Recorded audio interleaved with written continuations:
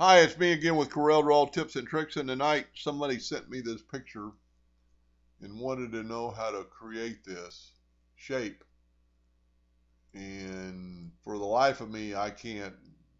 I actually produced one, but it took me a lot longer than you would want to watch through the video.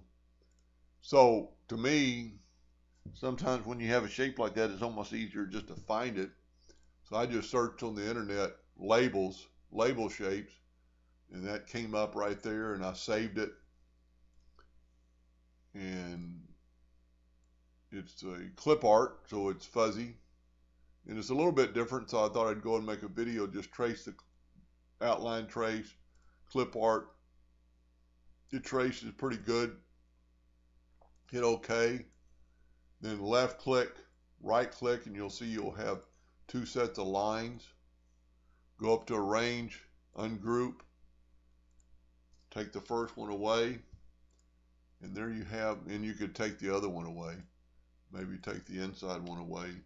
Well, actually, you're going to break curve apart to take that outside away because there are two lines there.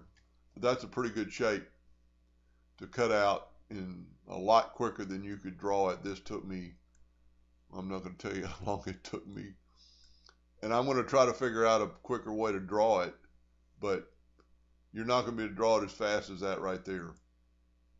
And regardless of what size you want, because he wanted a specific size, you know, you can tweak it, you can even squeeze it, it's still going to look okay. Make it a rectangle. Anyway, hope that helped him a little bit, and thank you for watching.